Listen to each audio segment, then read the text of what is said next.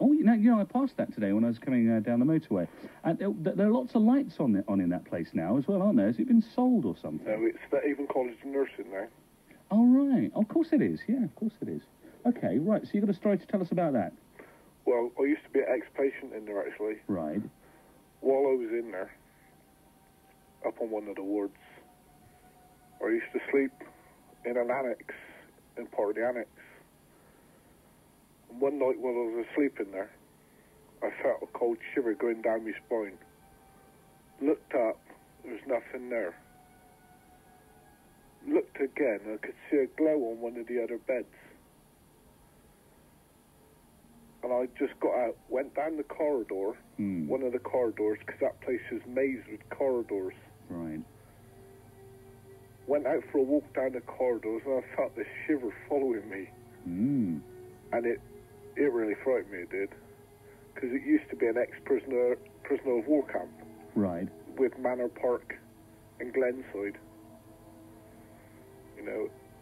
So was that pretty spooky experience then? Yeah. And did you ever see anything else, or was it just that one occasion? I've seen a few things up there, but apparently there's a woman called the Grey Lady which haunts Glenside. Really? Well, okay, good story that, an interesting one. I'm going to give you 6 for the story and 6 for the storytelling, because I think you've got that over rather well. So thank you for that. Keep listening. Okay. Thanks for the story. Interesting stuff. All right, let's go to, I think we've got Evelyn on the line now. Hi, Evelyn. Good evening to you. Oh, good evening. Good evening. You got a story for us? Yes. Go on, then. Well, this is a true story. Okay. It happened at Christmas, and it happened to me. Right. It was only a week before Christmas 1981. The weather, bitterly cold but dry.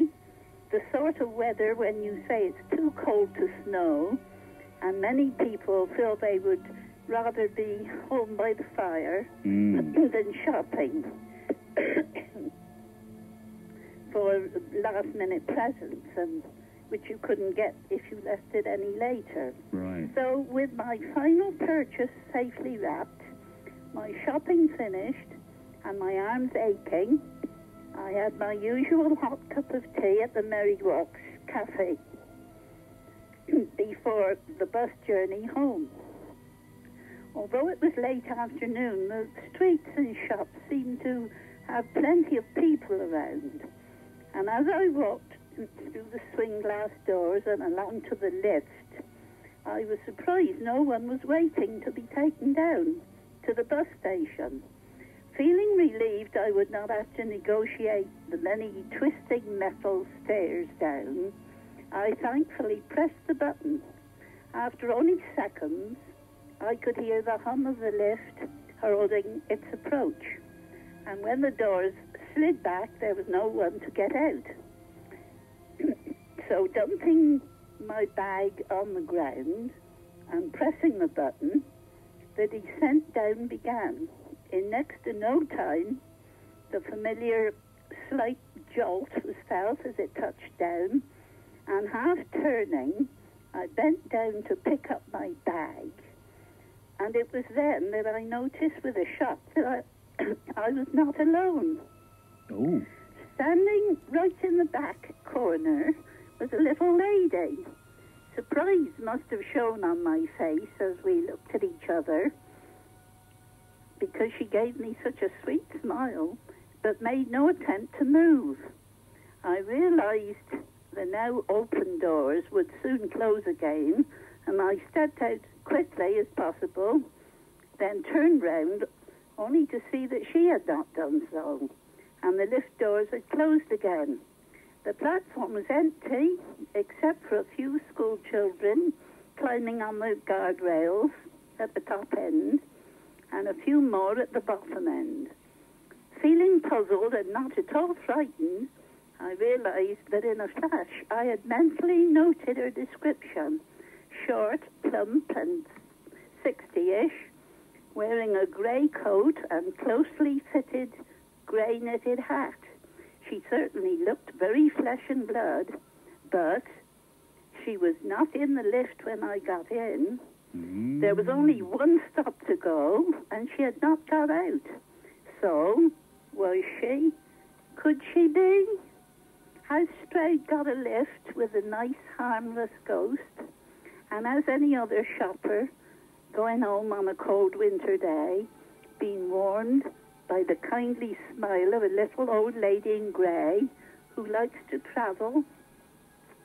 Oh, that's a great story, and it's true as well. It's true. That's quite true. That's brilliant. Did you feel frightened, or was it just kind of... No, I didn't. Yeah, I didn't feel weird, at all frightened. Right. That's often the case, isn't it, as well with these things, that people don't, and it's kind of just, it feels normal. Yeah. Weird. Well, that's a great story. I'm going to give you 7 for the story and 7 for the telling, because I think you told that exceptionally well. Thank you. So you're in the lead. Shaky. Oh, no, you were great. That was really good. You're in the lead, 14 points. Good. Brilliant. Evelyn, keep listening. Thank you for calling. Good. Take care. Bye-bye.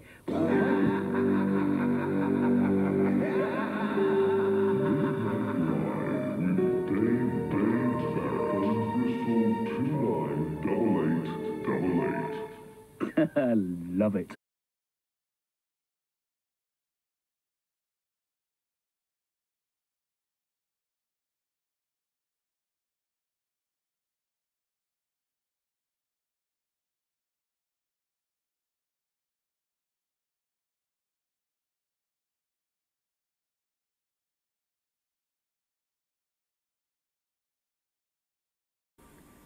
The next day, he came downstairs and he told his friends about it, and they all laughed and that. But the dog hadn't come back. Oh.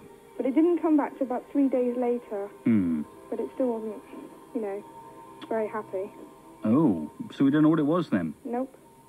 Weird.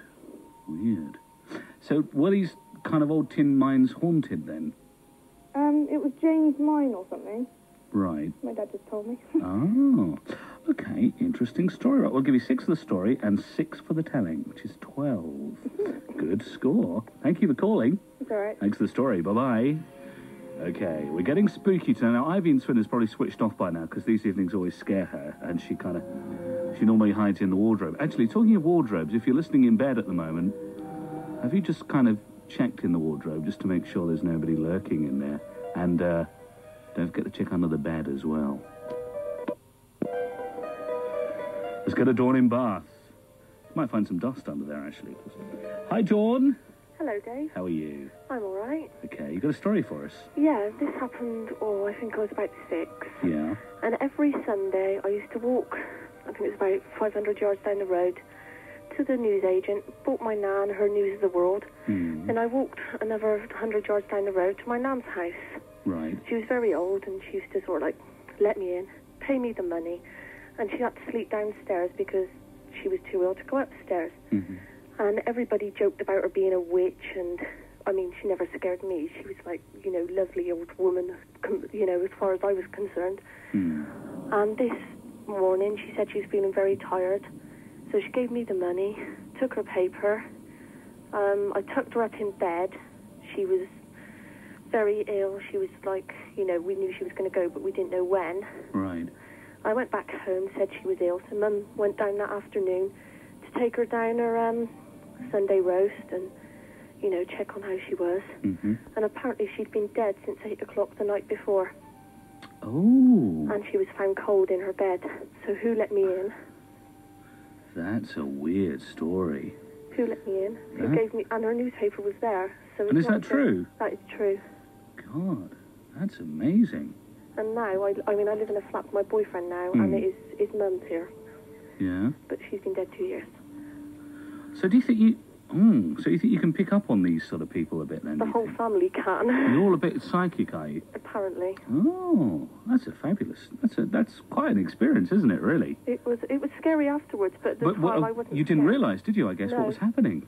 No. Amazing. But apparently everybody says it's her way of saying goodbye to me, because I was her favourite. Yeah, absolutely. Well, I'm going to give you 8 for that story, because it's an excellent story, and 6 for the telling, so that's 14, which puts you jointly in the lead in our story competition tonight so far. Oh. So keep on listening. I will. And thank you for that's a really amazing story, actually. Thank you, Dawn.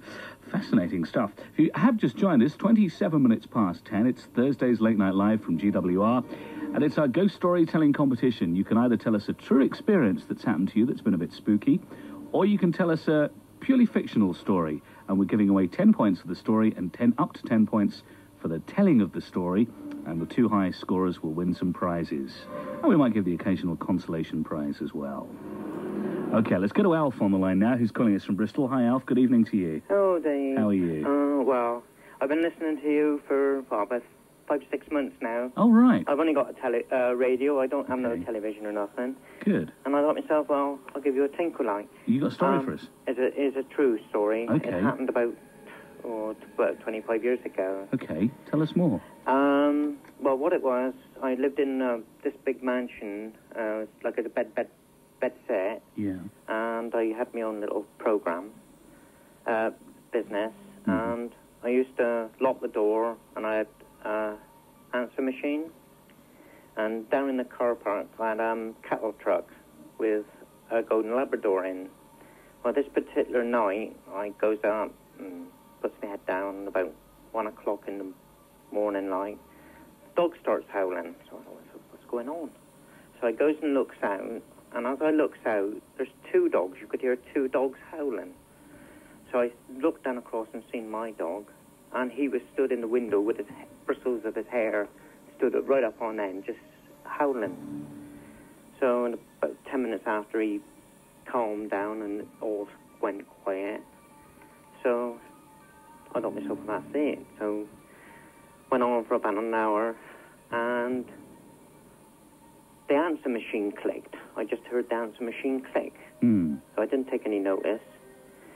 In the morning, I got up. I thought myself, well, the door's unlocked and ajar. So the door was slightly ajar, which I locked on the night time before. So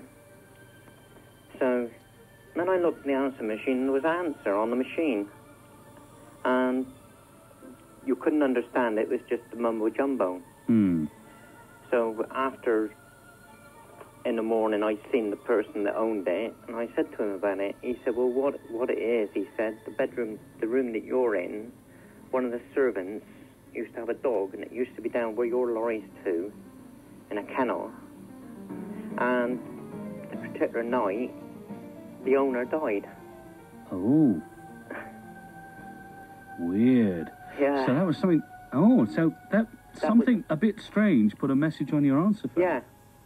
Wow. That actual answer machine of mine, it was a real old one because it's years and years ago, but right. There was an actual something on the answer machine. And what was it on there? Could you understand Couldn't it? understand it. What was it? Just like a mumble. Really? Yeah. Weird. It was a little bit on the frightening side at the time, you know. But I've had a couple of experiences because I come from originally in Sherborne and Dorset. Right. There's another one about a woman that crosses the road. And I was walking up the road with a friend of mine, a young kiddie, after the pub is shut. And she crossed the road and he just literally jumped up on my back. Cool, I'm not surprised. Well, good story. 6 of the story, 6 of the telling, so that's 12 total, a good total. And thank you for telling it to us. Okay, Dave. Cheers, bye-bye. Okay, some good stories coming out tonight. Let's go to Colin now, who's calling us from Knoll. Hi, Colin. Hello, Dave. Hi, you got a story for us? Yes, this is about the Wreckers. I don't know if you've ever heard of a thing called the Wreckers. Rings a bell, yeah. I have a Cornish family. Right. And awful lot of Cornish people are accused of being wreckers, which was when they saw a ship in trouble, they would go along with a light and they would guide this ship onto the rocks with their light, take them away from the lighthouse, take them away from any landmarks. And steal all the cargo?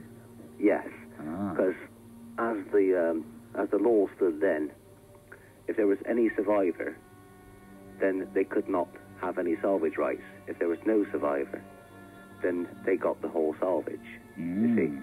And this story in particular is in Devon. It's the other side of the Tamar anyway. Okay. It's not our side.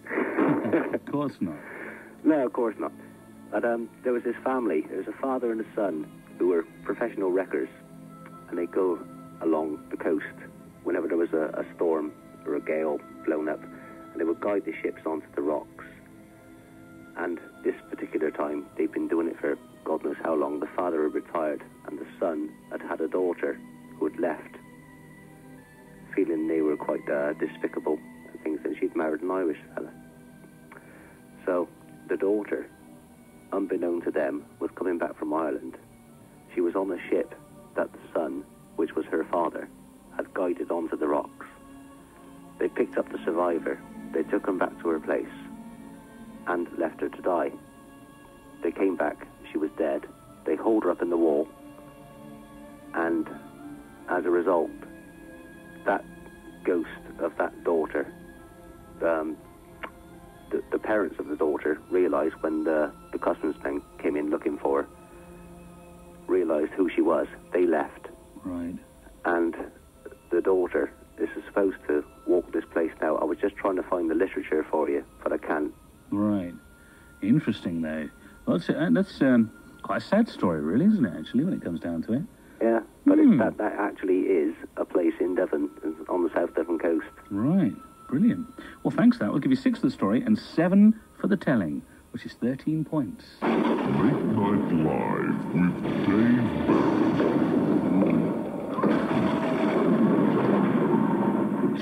How many sound effects can you fit on a jingle? Okay, welcome back. Thursday's Late Night Live. It's our ghost storytelling competition tonight. Tell us a ghost story, true or fictional. Prizes for the best.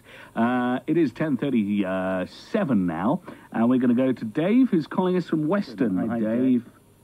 Hello, Dave. Hello. There you are. Hi. Yeah. Good evening. Got a story Hello. for us? Yeah, I live in Woodspring Priory. I don't know if you know it. It's near Weston-super-Mare. Yep. It's quite an old place. It used to be an old monastery back a while ago. Right. And it was Guy Fawkes night one night. And we were sitting around a bonfire watching the fireworks go off. And we decided that we left our coats outside at 12:30. Yep. So we decided to go back out, me and 2 friends. And we went back out. We saw, I think it was 12 monks just floating into the monastery. Really? We couldn't believe it. Yeah, we just couldn't believe it. So we ran back inside and told the other people. We said, look, we just seen 12 monks just float across, no legs, their hoods up. We didn't see who it was. We just saw 12 figures floating into the monastery. Weird. And they said, oh, I don't believe you, I don't believe you. So we said, come on out and have a look, come on out. And as we went outside, we didn't see anything. So they said, come on, let's go into the monastery then. So we went inside and we couldn't see anything. And then suddenly, all of a sudden, we couldn't believe it. They just floated across. Straight across the monastery. Again? Yeah, back out of the door again. Right. Everyone, there's about 14 of us. We all witnessed it. We couldn't believe it. Amazing stuff. All right, we're going to give you 6 for the story and 6 for the telling, so that's 12. Thank you for that one. Marion is next in Melksham. Hi, Marion. Hello. This is actually a true story. Okay. When I lived at an old house in Melksham in my younger days, well, teenager days, I used to dread sleeping in what was my grandmother's bedroom, as I used to lie there and a face used to appear through the wall and get larger and larger with horrible sort of piercing eyes, a black beard and black curly hair. Well, then I left home, I got married, and after 15 years I got a divorce and I picked up with someone else, met his sister, and it froze my blood. His sister's boyfriend was the image of the face that I had seen come through the wall. Wow. I just didn't like the person at all. Oh, how weird.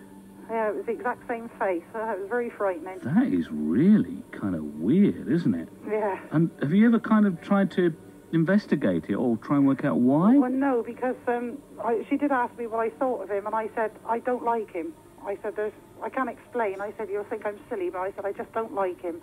Well, he eventually left her, and he took a caravan, and other things with him. Oh, so maybe there was kind of a bit of a warning there. No one knows. It's it's just uncanny that his face was the exact same face as the one that I'd seen. Cool. Okay, that's great. Thank you for that one. 7 for the story there, and 6 for the telling, which is 13. And lucky for some. It might be lucky for you. You never know.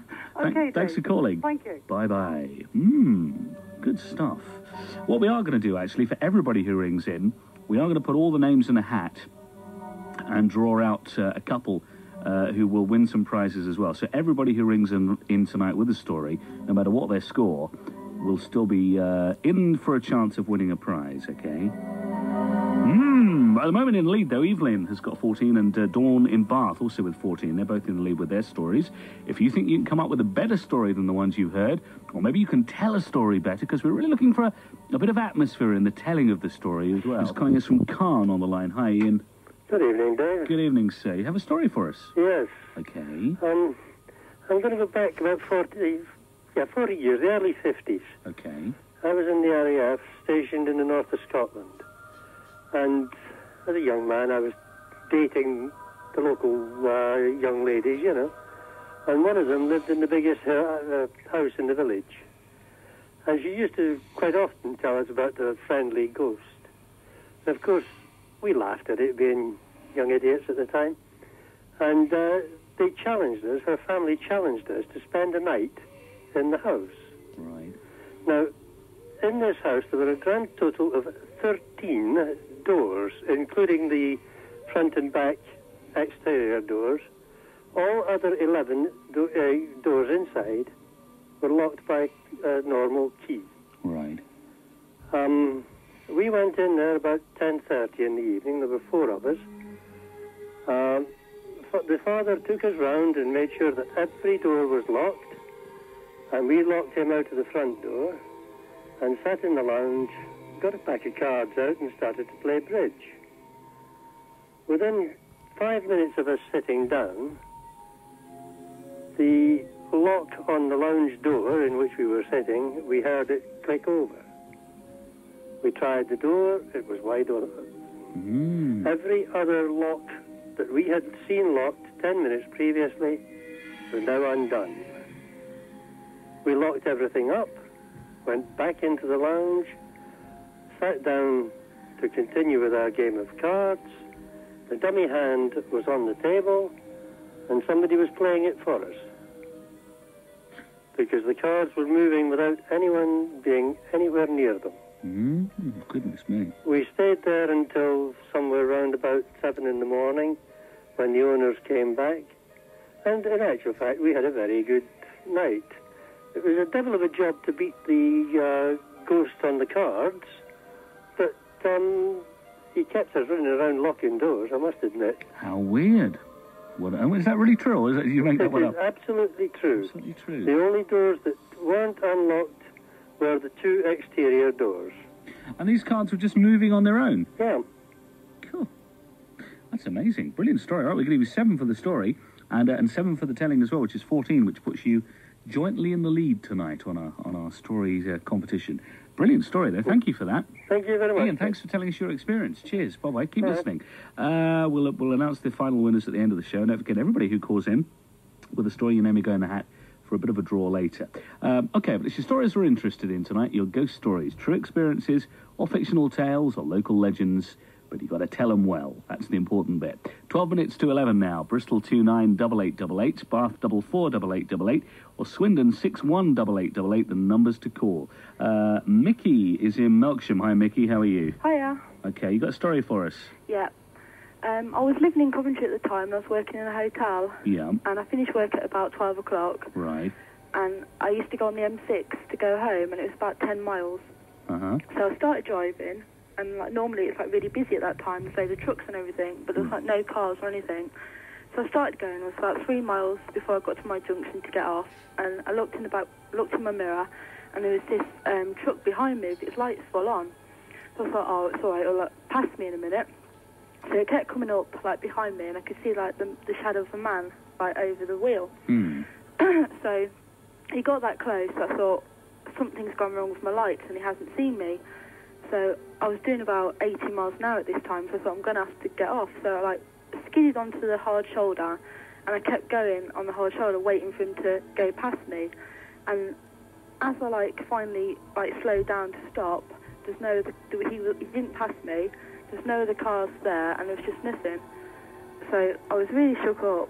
So Weird. I went into work the next day, and I told my friend that lives in Hinckley about this, and she said that she'd never heard of that happening on the M6. On the M69, which is just off the M6, there's a juggernaut that goes up and down the motorway, and it causes accidents. It's caused about 3 accidents in the last 5 years where people have had it's been coming at them. And haunted they've lorry. tried to avoid it and gone off the road. Right. Yeah. Weird. Yep. Weird story. Yep. Okay, well, that's a good one. That's 6 for the story and 6 for the telling. Okay, You told it rather well. Thank you for that. Thanks for calling. Haunted juggernauts. It seems you can have haunted almost anything, doesn't it, really? Let's go to Bath, shall we, and speak to Cherry on the line. Hello? Hello? Are you there? Or is Sherry on a different line? Are you on that line there, are you? Hello, I'm Sherry. on here. I was waiting for my click. There you are. Right. Well, I want to tell you a true experience, but I'm going to tell you it in the form of a story. Okay, that's great. Okay. Yeah, do. Right. Well, it was early in the morning of a very cold October day. Max, my young German Shepherd puppy, was going berserk at the window. Several times I told him to be quiet, but Max would have none of it and continued to bark furiously at the window. Eventually, I got up to take a look outside. The garden had a large fence that completely enclosed it, and there seemed to be little chance of anything getting in or out of it. I saw nothing that I expected, but still Max barked and growled at the window. I looked at the clock. It said 8:45 a.m. An hour later, the phone rang. "It's me, Mum," a voice said. "I'm sorry, love, but Nanny died this morning at 8:45. That was in 1983. 2 years later, I was told by doctors that I was completely unable to have children without the aid of IVF. I married John in August 1987, and we had 2 failed attempts at IVF. I suppose then we just gave up. Gramps died, and then soon after I dreamt he came to me in a dream, telling me to go to a medium. Well, we'd heard of a medium in Telford that was supposedly one of the best in the country. So after a long wait to get to a free appointment, we booked a sitting with her, telling her only of my first name, and we set off in the car to Telford. Within minutes of Mum and I being there, she said she was talking to Grampy. She described him down to his height and build, with no encouragement whatsoever from us, and she said she had an important message from him. "He says the 9th of December this year is a very important date for you," she said. "All your troubles will be at an end on this date." I remembered that a tape was recording our conversation, so I didn't worry that I might forget the date. "Your Nan is here now," she said. "She's got a child with her. She says that the child does not belong on the other side and will be returning to Earth. She says the child's name is Maria. Do either of you know of a Maria?" Mum and I couldn't even think of anyone with a similar name, let alone a child. Mum and I listened to the tape many times when we returned home, but just couldn't put the pieces together. After a time, the day we'd had with the medium was talked about less and less, and when John and I finally decided to go for adoption, it was all but forgotten. Months passed with several meetings and trips to the social services, until finally we were accepted. The wait then was to hear if they'd find us a child. Eventually, the phone rang. "May I come round with some details of a little girl?" said the social worker. Well, she didn't have to ask twice, and when she arrived, John and I couldn't believe what we read. Sex, girl. Name, Maria. Date of birth, the 9th of the 12th, 88. We met Maria, and we all took to each other straight away. She's been living with us now for 2 years. She's an absolute joy, and we all love her as much as if she was our own. But she has this strange similarity to me, and it's quite uncanny. Of course, you know what I'm going to say. I would strongly like to believe that my Nan, had a hand in all this, and that she helped to become a mum, if not through biology, and that it was her saying goodbye the day the dog went mad. And she's still loving me and supporting me from the other side. And of course I can't prove any of it, apart from a tape that I still listen to now and again. But I'm sure she's still with me, and it brought me so much closer to her on my wedding day when I wore her golden locket around my neck. That's a wonderful story. And that's absolutely true. Don't doubt it for a second. I've got a tape of that today, and I've also got my daughter's birth certificate and her name. Too much there for coincidence, isn't it, really? It is a bit. That's brilliant. Okay, well, I'm going to give you 8 for the story and 8 for the telling, because you told it superbly well. Thank you. And I'm pushing you in the lead at the moment with 16. Thank you very much, Dave. Excellent. That's a great story. Thank you for that. Okay, thanks for calling us. Keep listening. Okay, 7 minutes to 11. It's our ghost telling competition tonight, a ghost storytelling competition. If you want to tell us a spooky story, Bristol 29, Swindon 61, or Bath 448888 are our numbers to call.